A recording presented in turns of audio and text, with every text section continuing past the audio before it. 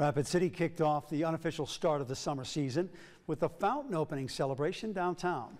There was a ribbon cutting ceremony at Main Street Square with Mayor Jason Solomon reading a proclamation declaring today the first day of summer to kick off the Main Street Square fountain season.